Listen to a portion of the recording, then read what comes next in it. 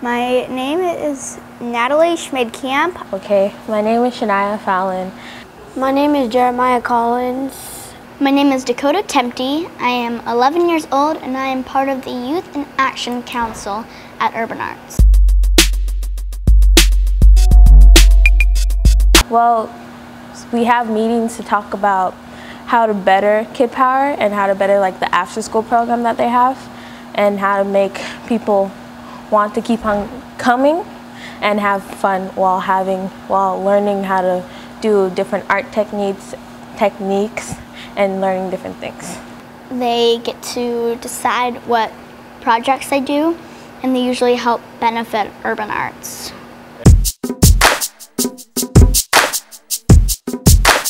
Whenever I can, I usually draw puppies. I make really cute puppies. I like foxes too, so I usually just draw an orange puppy. Cut out little pieces of paper and glue them onto other little pieces of paper and make stuff out of that, which is fun. I like little crafts like that. Football, soccer, sometimes drawing if I have time.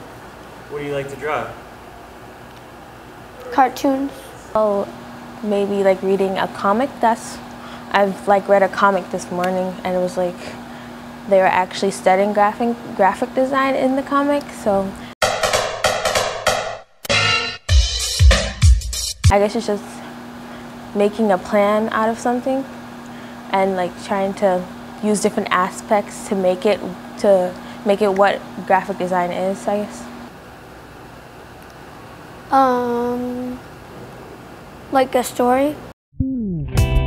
I introduce them to a lot of work that's really fun, interesting, and get them really excited about the fact that they can actually do some of these things. My name is Nehemiah Nessheim. I am an illustrator and designer working here in St. Paul, Minnesota.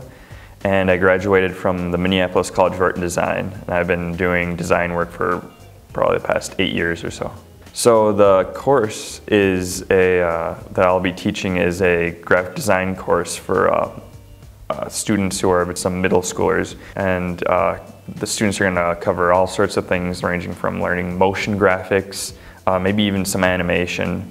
We're going to be learning how to use this software, but a big part of what we're going to be able to do is learn how to create work, present that work, and have constraints that we would find in the real world and use our own creativity and skills that we've gained to bring things out and create things and show the kids how they can learn how to do this on their own as well. I think there's a lot of crossovers between design thinking and being able to solve problems in other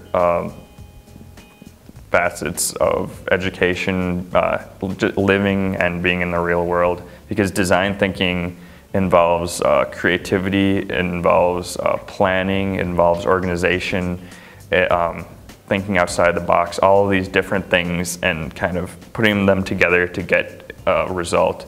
And I think you can use these skills basically in a lot of other careers that are probably going to be a lot more prominent in the future as well. So we already have computers here that we can use, and on the syllabus we already have plans developed to use all of the infrastructure we have.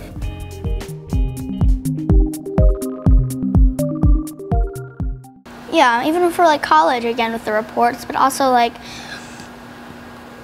say that you wanted to have your own shop. All the stuff that's the boards that say everything, that's also graphic design usually. Do you remember last week I asked you to go home and look for stuff that was graphic design? What were some of the things that you found? DC book. DC comic book? Yeah? Have you ever thought about making a comic book out of puppies? That would be adorable.